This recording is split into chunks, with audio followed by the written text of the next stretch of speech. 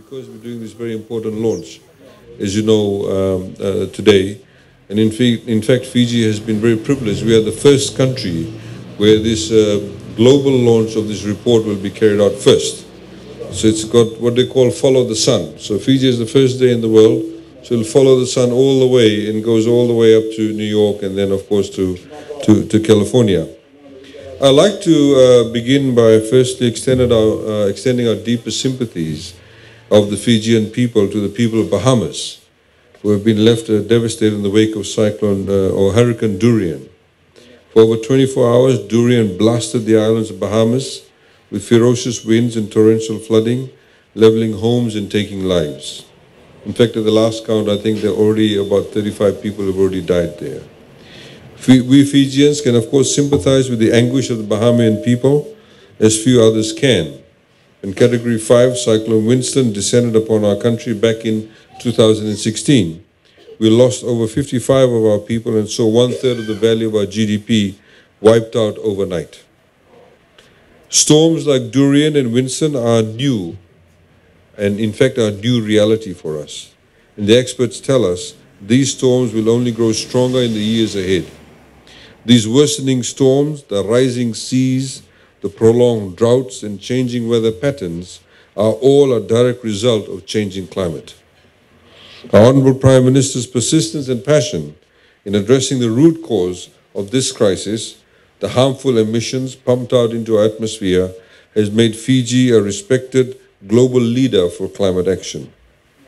But even if we succeed in our campaign to limit global temperature rise, we know that climate impacts will become far worse before they ever begin to get better. The need to build our resilience to climate impacts grows more urgent by the day.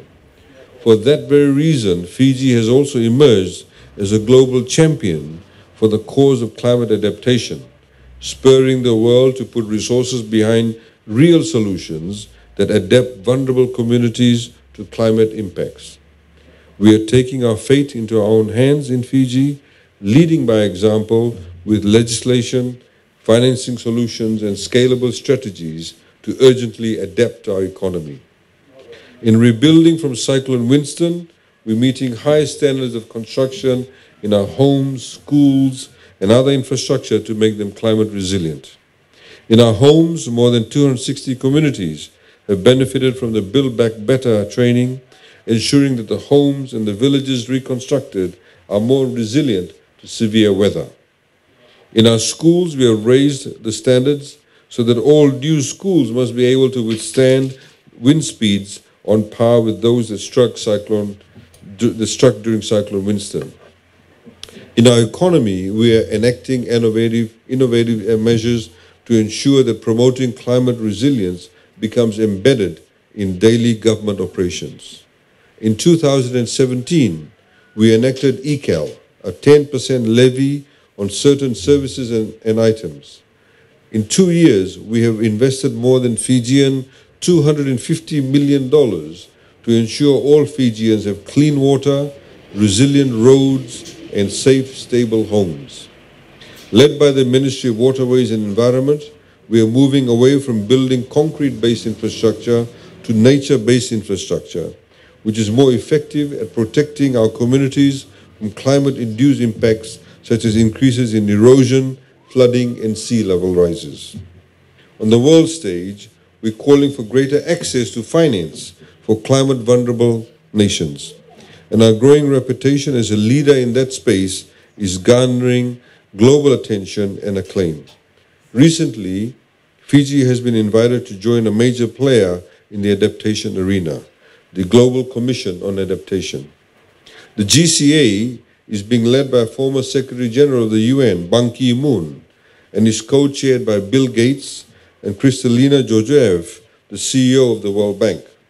The organization's core message is identical to what Fiji has experienced in recent years, that the impacts of climate change are growing increasingly severe each year, and that good adaptation is fundamental to building an inclusive and sustainable economy.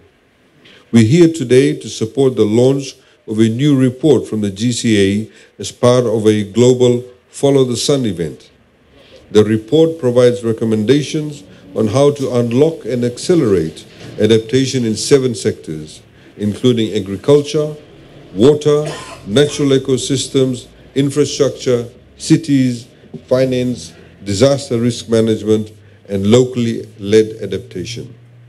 All across the world, the 30 commissioners of the GCA are holding events similar to this and sharing the same core message, that the impacts of climate change are upon us, that effective adaptation is integral to sustainable economic growth, and that transformational adaptation must begin now as part of a coordinated effort from the international community. Like so many other climate-vulnerable communities, your village has had to adapt to new climate threats to your security.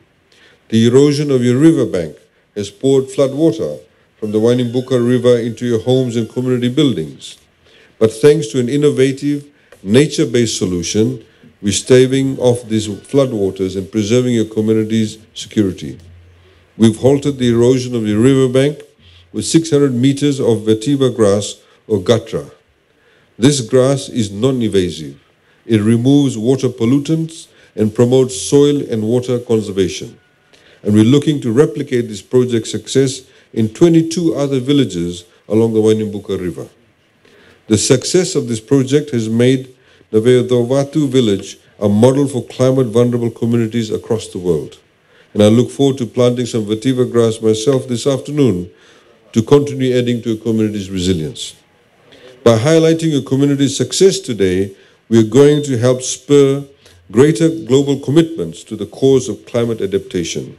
We will help garner more resources to protect more communities who urgently need to boost their resilience.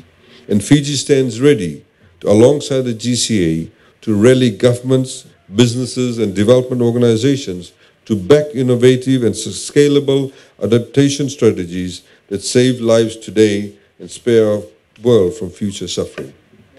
So, ladies and gentlemen, that is what we're here to do. And in fact, your village name is now being beamed across all over the world. You'll find that in Facebook. It'll come along in New York and various other places. So thank you very much for accommodating us this afternoon. We look forward to working together with you and indeed use your village as a role model for all the others along the Wainibuka River. Thank you.